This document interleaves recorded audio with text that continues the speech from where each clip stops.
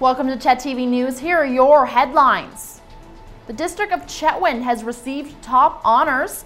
The municipal elections have begun and are causing a stir, and a man is dead after he was shot early Wednesday morning in Grand Prairie. Welcome to CHET TV News. I'm Callie Warren. The District of Chetwynd received recognition last month for reducing corporate greenhouse gas emissions. The Green Communities Committee was created to develop strategies, actions, support, and incentives to help companies comply with the Climate Action Charter. This year, Chetwynd was given a Level 2 acknowledgement and received the title of Climate Action Community of 2013. Fort Nelson Councillor Kimberly Eglingsky is challenging Bill Streeper for the mayoral spot. Eglingsky has sat on the council for 6 years, and this is the first time someone is going to go head-to-head against the incumbent mayor. Prince George Councillor Murray Krause is sticking to what he knows. In his 6th term, he wants to act as the voice of social conscience and wants to add more balance to discussions. Here in Chetwynd, Rochelle Galbraith will be running for a councillor position. Serene Campen and Anita Prescott are chasing school trustee spots as well. Anyone interested in running for a spot can pick up their papers at their local district office or city hall. An Edmonton man was shot and killed outside of Canadian Brew House in Grand Prairie early Wednesday morning. Officers were called to the report of gunshots around 1 a.m. The RCMP believed that 28-year-old John William Rock was targeted after he left the bar and that it wasn't a random act. Officers are all asking anyone who visited the bar on Tuesday evening to contact the Grand Prairie RCMP. The North Peace Regional Airport in Fort St. John is being recognized by the Aviation Council. The airport is a recipient of this year's William Templeton Award for its Fly Local campaign. The campaign itself generated more than 676 written and online pledges and has seen an increase of 60% in passengers over the last 6 months of 2013. This ceremony will take place on October 31st at the Silver Wings Award Gala. The Dawson Creek Fire Department is not treating the fire on 97th Avenue as a suspicious one. After 2 days of investigating the fire department is still unsure as to what sparked the fire in Dawson Creek. The fire, which consumed a home, injured no one, but spread significantly to the adjacent property. Deputy Chief Bob Fulton said that a home insurance company was being sent up to investigate this weekend to find out the cause of the blaze. We'll have more on that story later next week. And Canada has started work on its Sunset Prairie Lodge. The camp, located 55 kilometers outside of Dawson Creek, will host 2,500 workers that will be working on the company's Montney Shale gas projects. The company is looking at workers to start moving in the first months of 2015. Local businesses, however, are anxious about the camp and its construction. They fear that they will be cut out of the boom and have trouble competing for contracts to supply the camps. The PRRD is also concerned about getting information of when and where these kinds of camps are going to be built. At the community meeting about this, in Canada told local business owners that they would procure goods locally when possible and that this would create 15 to 25 permanent jobs in Dawson Creek. If the camp does grow to 2,500 workers, the population of the camp would rival populations of local municipalities like Chetwynd and Tumbler Ridge. Steelhead LNG has announced Victor Ojeda as their new president. He was the former head of LNG Canada and has an experience leading energy projects around the world. Steelhead LNG CEO Nigel Kazemko says that he is excited for Ojeda to strengthen our local relationships. Prince George will be changing 2 less than desirable places that have caused problems for the city in the past. Between now and Thanksgiving, the city will be taking out trees and reducing the size of the hill at Millennium Park. They will also be removing the planters on 3rd Street between George and Dominion Streets. These places have become homes to illegal activity and have caused more trouble than good. Seniors in Fort St. John are in for some tough times. According to Kim Wilson, the manager of the North Peace Seniors Housing Society, it's going to be 3 to 4 years before an apartment is available for seniors who get on the list now. The society currently has a wait list of over 113 people for their independent living apartments. However, they only have 100 apartments in the building. There are 18 other apartments which are classified as independent living with meals. That has a wait list of 26 people. Wilson added that she receives applications from all over BC and occasionally Alberta, With the boom in Fort St. John, more seniors want to move there to be closer to their families. With this increased rate of applications and the lack of housing, the Society intends to open up another wing with an additional 25 units in the short term. They have also approached the Provincial Finance Committee for a reprieve. Schools are back in full swing in the Peace, but they are not without major challenges. With the impending resource boom in the Peace, there is an influx of new students in Fort St. John. This means much larger class sizes, which is now forcing local schools to rethink how they lay out their schools and classrooms. With the lack of more schools in the area, some schools are having to convert their computer labs and libraries into classroom spaces. The Ministry of Education estimates that the head count of School District 60 will jump by about 25 by 2023. At the Provincial Finance Committee meeting, officials from School District 60 requested 2 new elementary schools and a middle school be added to the capital plan. However, the ministry has since stated that the 3 new schools requested will not be funded under the ministry's current plan. The current priority for the ministry is the construction of 1 new elementary school northwest of Fort St. John. Meanwhile, enrollment in School District 59 has dropped a further 25 since 2004. Superintendent Leslie Lambie said that it was too early to speculate why this drop, projected at 100, was higher than usual. Despite these issues, School District 60's finances showed operating surplus of $3.9 million, while $2.6 million of that is restricted to uses like Aboriginal education and staffing contingencies. $1.3 is left unrestricted. Some of this money could go into funding additional spaces for the growing number of students. October is Foster Family Month in British Columbia, and the province is asking compassionate people that could be a strong and positive caregiver for a child to visit the provincial website below or call the Foster Hotline. The 17th annual wedding show in Fort St. John is coming up this weekend. Sunday, October 5th at the Pomeroy Hotel from 1 to 6 p.m. There will be over 40 local vendors, wedding planning seminars, and 3 different fashion shows.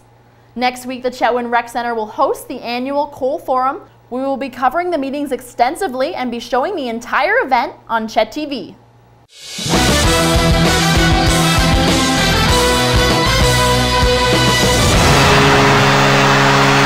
The Junior Canucks have a busy weekend ahead. They host the North Peace Navigators tonight, and then they will host the Fort St. John Huskies tomorrow.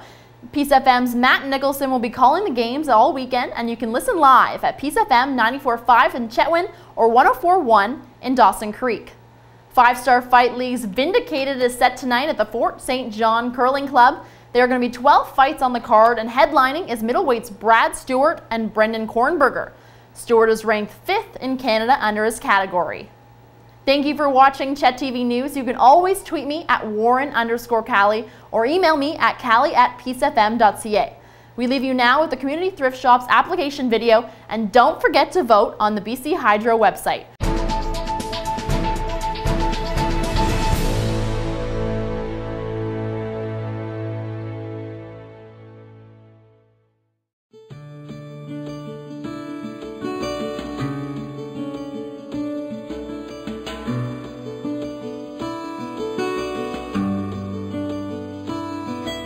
The TLC Community Thrift Shop and Training Centre Society is a group of volunteers and employees with like-minded ideas and one common goal.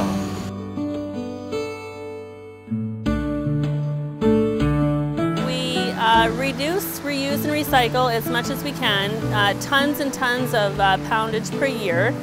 We also work alongside user groups to provide work experience for special needs children, children who witness abuse. We work alongside women's shelters, alongside men's shelters, also hospitals and other nonprofit organizations.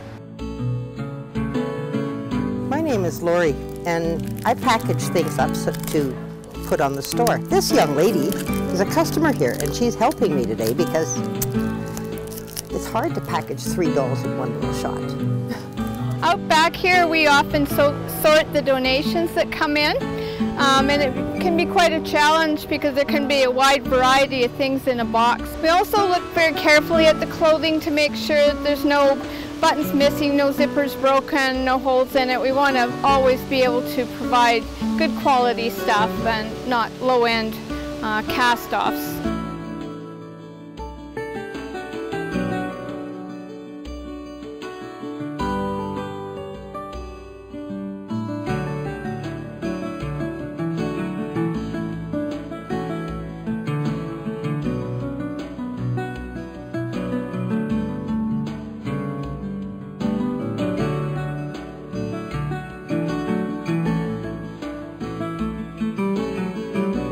Right now when donations come in of slightly used and worn items that have broken zippers or pockets that are ripped off, we unfortunately have to throw them in the landfill. If we had a proper sewing center, we could actually sew zippers in, sew pockets, and be able to save even more from the landfill.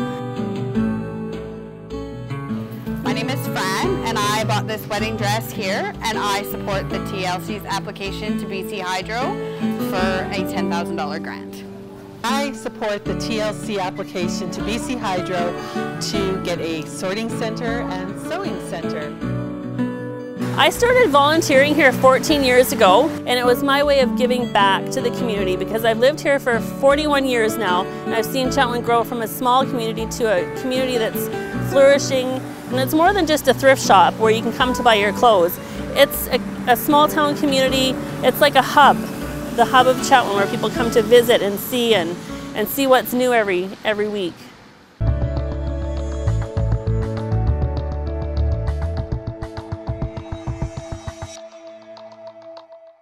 This is Cole Papalazero for your CHET TV 7-day weather forecast.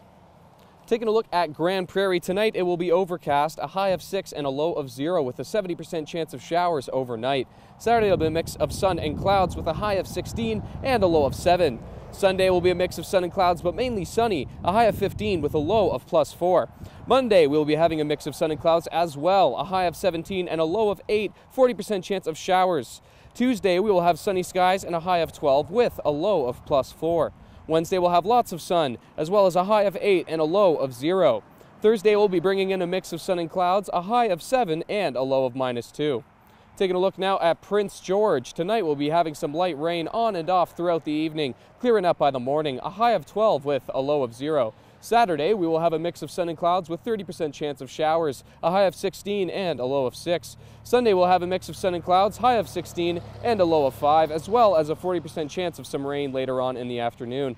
Monday will be cloudy with some showers, high of 17 with a low of 5. Tuesday has a 40% chance of showers happening throughout the day. Apart from that, mainly sunny with a high of 12 and a low of +4. Wednesday, it'll be sunny with a few clouds and a high of 12 with a low of +1.